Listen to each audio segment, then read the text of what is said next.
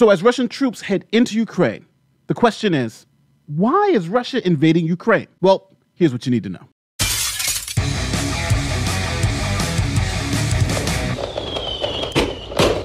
My name is Nathan Laurie. If you are new here, we talk about the law and the facts. If you're about that life, don't forget to like this video, share this video, and subscribe to the channel. So to understand the why, we need to understand the history of the situation.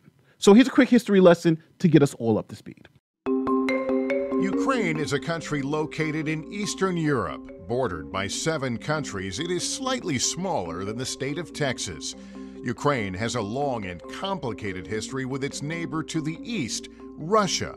To help explain, we asked our pal Michael Beschloss, NBC News presidential historian. Ukraine used to be part of the country that we now know as Russia.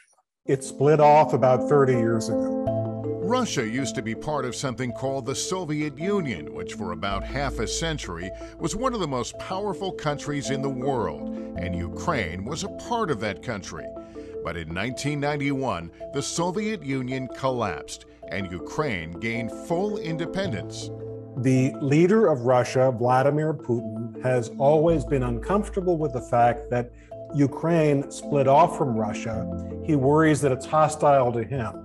He would like to create a grand Russia that's very powerful, of which Ukraine is a part. So this is Vladimir Putin, the president of Russia. Now, to understand why Russia is invading Ukraine, you got to understand how Russia makes its money. The Associated Press reports that the Russian economy is heavily dependent on fossil fuels, which accounts for about 60% of the country's exports. Now, most of you are probably shocked that Russia actually produces more oil than Saudi Arabia, the king of OPEC. Now, here is a chart of Russian exports. Now, each box is a particular item that's exported by Russia. This is crude petroleum. Now, this highlighted box is where Russia makes the bulk of its money, from crude petroleum to refined gas to natural gas. What you're looking at is 60% of Russian exports to the world. Now, what you have to understand is that roughly 40% of Russia's federal budget revenues, the money that they generate, comes from oil alone. This has made Vladimir Putin a very, very rich man. Here's Vladimir Putin compared to America's richest president, Donald Trump. As you can see, Vladimir Putin's personal wealth is at $200 billion,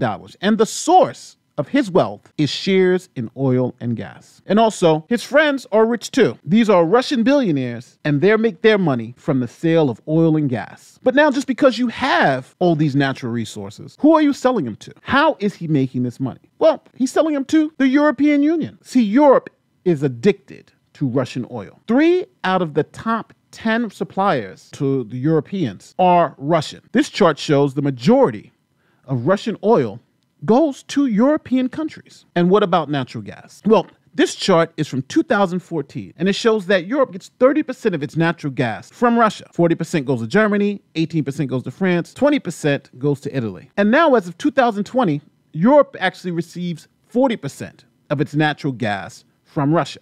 So Vladimir Putin sells all of this wonderful oil and natural gas to the Europeans. He has a monopoly on European natural gas and oil. Matter of fact, Europe is so dependent on Russian natural gas and oil that The Atlantic reports that if Russia cut off European gas, it would essentially be an act of war. But now the question is, what the hell does this have to do with Ukraine? Well, Ukraine had the unfortunate accident of finding massive oil reserves and natural gas reserves within its borders. Some of the largest natural gas reserves in Europe were found here in Crimea. So how do you get this natural gas? Well, Ukraine picked both Shell and Chevron to help develop these shale gas fields so they can start selling gas on the open market to the Europeans, essentially competing with Russia. In 2013, Ukraine signed a landmark $10 billion deal with Shell Gas to discover and pull up that oil out of the ground. And you see this guy right here? That's the Prime Minister of the Netherlands. Now, why is this important? So we're all on the same page. Here's a chart of Russian exports in 2019 on the left, and here's the destination for those exports. As you can see, the Netherlands is 10.3% of all Russian exports. That's where they go. But if you click on this box, it tells you exactly what Russia is sending to the Netherlands. And as you can see, over 80% of what Russia sends to the Netherlands is crude petroleum, refined petroleum, and these hydrocarbon products. So Russian President Vladimir Putin had a choice. He could share the European market with Ukraine and let them dig up all that wonderful oil in Crimea, or do something else. So he decided to do something else.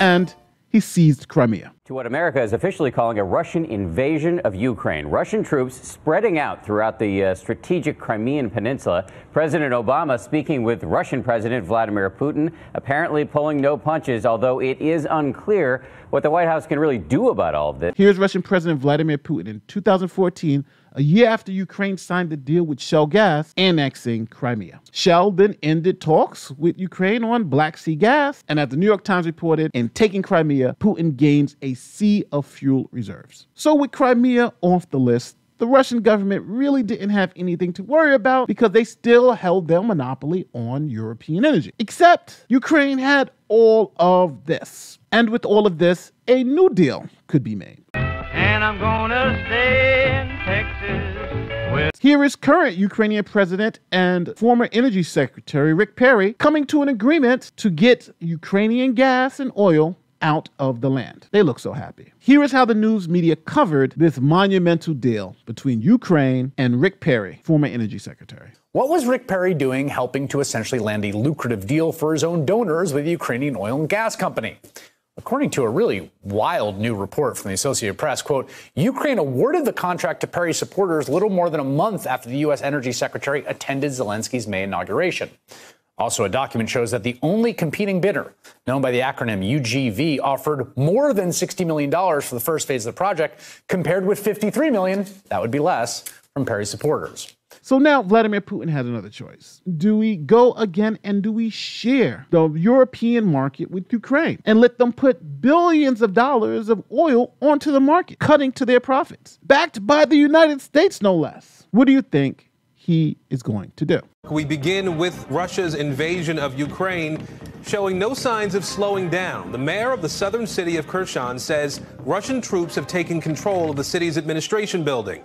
This is video of Russian tanks in Kherson earlier today.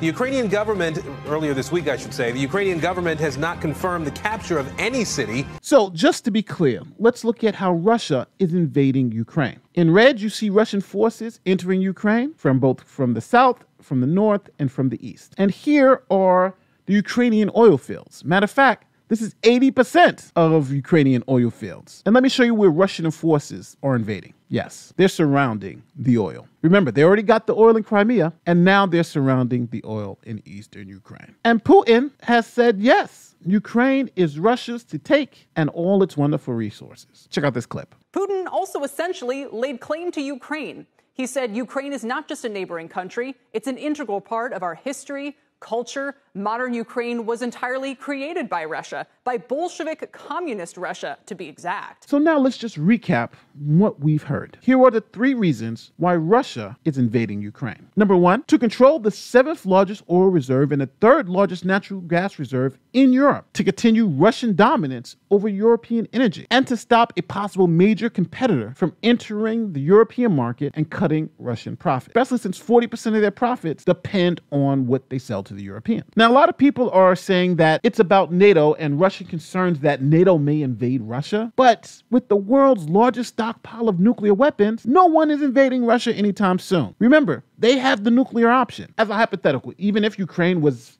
in NATO, any Russian invasion would be extremely unlikely and probably lead to the end of the world. Remember the acronym MAD, mutually assured destruction. This is the doctrine of military strategy and national security policy in which a full-scale use of nuclear weapons by one or more opposing sides would cause the complete annihilation of both the attacker and the defender. Essentially, no one wins. So let's understand what we're talking about here. On one side, we're led to believe that Russia is afraid of some type of land invasion from Ukraine, and that's the reason why they're invading Ukraine? Or is it because the Russian economy can lose billions of of dollars in both natural gas and crude oil revenue if Ukraine becomes a major player on the European market. And also think about this. Who would the Western Europeans rather buy their oil and natural gas from? A hostile country like Russia or a friendly democracy like Ukraine? But what do you think? Do you think this is about Russian security, the fear that the Europeans are going to invade Russia in some land war? Or do you think this is about